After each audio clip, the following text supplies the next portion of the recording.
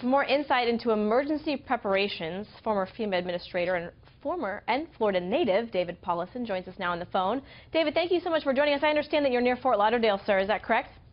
That's correct. Yeah, I'm in my house with my grandkids and my wife and daughter, so we're hunkering down. Okay, so you're hunkering down for the storm. Can you give us sort of just a landscape of what is taking place right now in the state of Florida? We have been bracing for the worst, but now that the storm seems to be shifting a little bit to the west, does that mean that there are more resources being allocated to that part of the state? Well, what's happening, even though the storm is shifted to the west, don't forget how large this thing is. I know you talked about it earlier.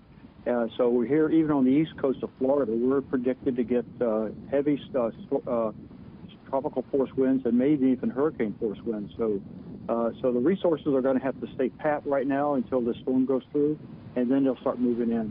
The problem is the storm is moving south to north right up the state.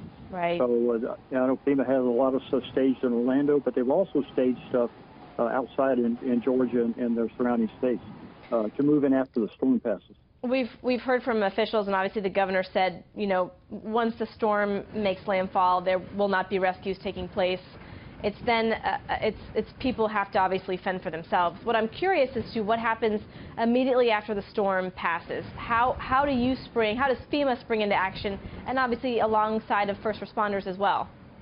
Yeah, the first response are going to be from the local fire and fire and police. And the first thing they're going to have to do is to clear the roads, because a lot of times there's so much debris on the road, they can't even get through. I know in Hurricane Andrew, we had to bring in front end loaders to go in front of the fire trucks and ambulances just so they could get from A to B. And it took a long time to do that. So, you know, we could possibly have that same type of scenario here. FEMA will be coming in to support the local communities and the counties.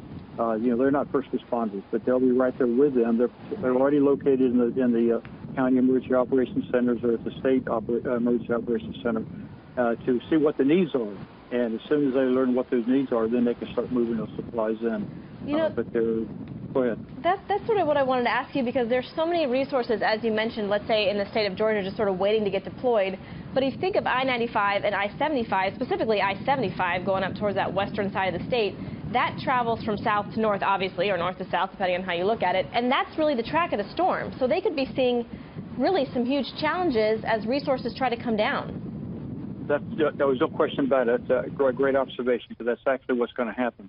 And there are already supplies here. Don't forget, the locals have supplies. Right. FEMA's already moved supplies in. You know, what we changed our philosophy in Katrina was, instead of waiting for the local community to become overwhelmed before the state steps in, or wait for the state to become overwhelmed before the federal government steps in, we convinced President Bush to allow us to do a disaster declaration prior to landfall.